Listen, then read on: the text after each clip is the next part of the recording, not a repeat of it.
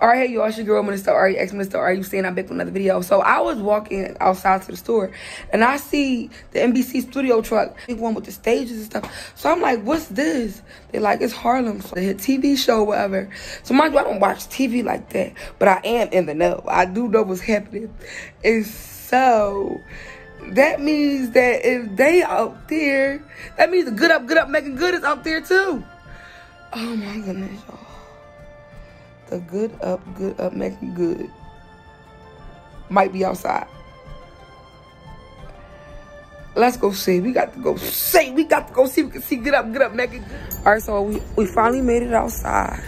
All right, I'm so nervous. I talked myself up to this, but I said, you only live once. I mean, this might never happen again. I mean, so I said if I don't see her, I wrote her a nice little letter.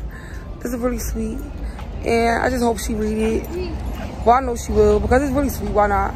But I'm really nervous because I talked myself up to this. Hopefully they still here. This shit right here. This the trailer right here that they in. Like 1-800 Amanda, please, whatever. Because you know she was a stalker. But I'm gonna just leave a note on the step or whatever because I'm really nervous to knock. What if they be like, what are you knocking for? I think I'm lying. See, it's the actual truck. I'm not lying. Actual studio truck. Like, I was so shy to say anything. Like, I was so shy to knock. But I left a nice letter.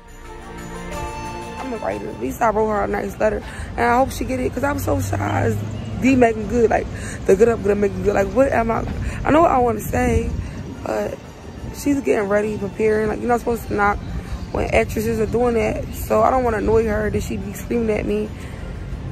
Well, at least, now I'm thinking, should I have, because maybe what if she don't understand my handwriting? I don't know, it was something to do, y'all, but I'm so shy.